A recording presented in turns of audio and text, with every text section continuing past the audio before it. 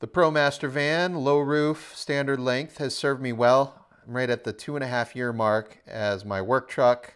This was purchased as my pandemic mobile where I wanted to upgrade to something larger that I could put a sleeper bunk in and a refrigerator so I could drive to the work. At that point in time, I was based in Southern California, and what little production work I was finding was out of state to states that were a little more opened up than California. So basically, people were willing to hire me to shoot if I was willing to get myself there. And this rig also served as my transition vehicle to relocate from SoCal to Texas. So I installed this upper shelf, which is a queen size bed footprint, and for the last 2.5 years, I've left that in. But I'm pulling it out for the shoot coming up because I'm working locally here in San Antonio. We're in a high-rise downtown, and I've got a ton of gear to load in through a loading dock. I think there's only 2 bays at this facility, and there's gonna be a queue in the morning with all the other normal deliveries. So I need to be able to back up and roll my cart down the ramp and in quickly, and then get my van out of the way. And the other thing I found with these underground loading docks is you got a lot of trash, like sludge on the ground, stinky liquid and goo. And I don't want to be stacking my Pelican cases on the ground as I build carts to load them up and then have a bunch of foul cases. All right, let's talk heavy duty film production carts. These are Jaeger and or Backstage heavy duty carts you see all over Hollywood. This was on a big commercial I worked on many years ago. They're made to ride in the truck with all your heavy cases on them.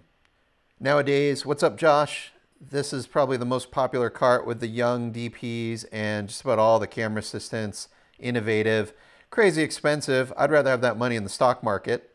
So instead, I run these rock and roller carts. Now, this red one I ran for close to 20 years, and I ended up throwing it away when I moved to Texas.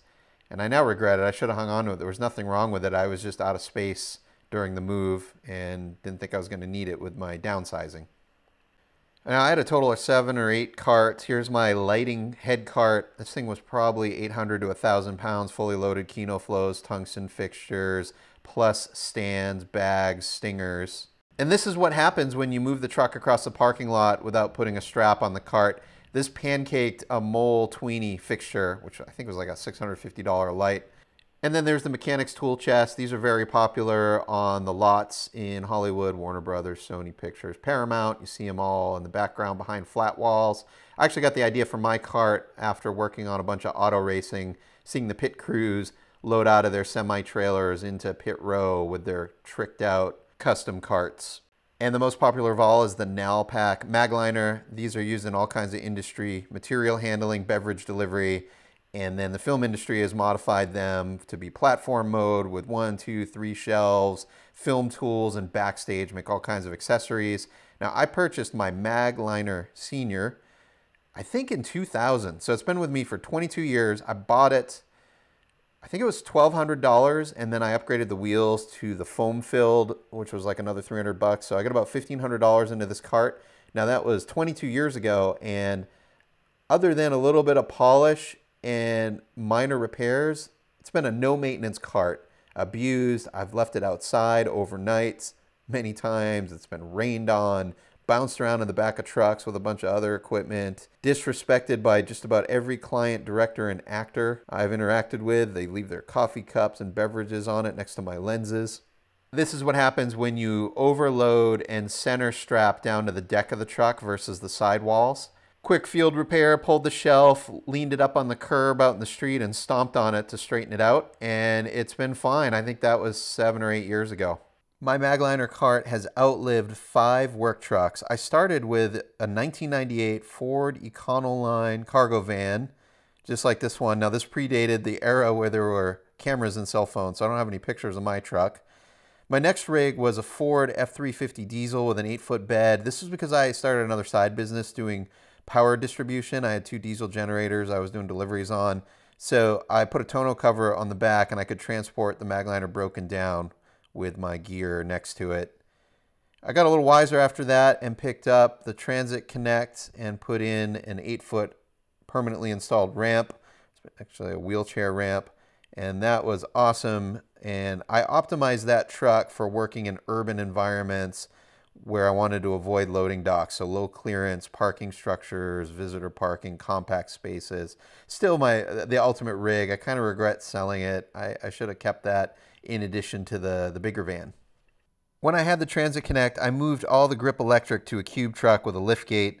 The goal was to have someone in Grip Electric drive all of that gear, and I could just focus on camera and basic interview lighting in my little van. If you're shopping for your first equipment cart, they do seem shockingly expensive. Now again, I bought this Magliner Senior back in 2000, so it's been with me for 22 years. It was $1,500 at the time. That's a Mag Senior with the lower and upper 24-inch shelves, and then it was an extra 300 bucks. I believe it was 1,200 plus 300 for backstage foam-filled tires. But also look at it, 22 years, that's $68 a year. And I haven't had to put any additional funds into the cart over the years. Very low to no maintenance. I mean, that's like $6 or $8 a month. See, the number one issue with lower cost carts are the hard tires, hard plastic or hard compound. And it's really hard on optics and camera gear, bouncing around on pavement, cobblestone, brickwork. So it's best if you start with a different cart from a different industry, like my tool chest. The first thing you want to do is upgrade to a pneumatic tire. I did that on my tool chest. They're little 4-inch pneumatic tires I purchased from a website, castercity.com. So for the past year and a half, the projects I've been on have allowed me to pull the truck up close to set, and I can work off of it. I've only pulled the tool chest out for a few projects. It's usually when I'm in a downtown city environment and I got to go up an elevator. Incremental mods to the van to work on location off the tailgate has resulted in a build where the Mag Senior no longer fits in the rear door. I got two issues. The bed's too low, and then this center divider under the bed is about 18 inches too short to accommodate the Magliner assembled.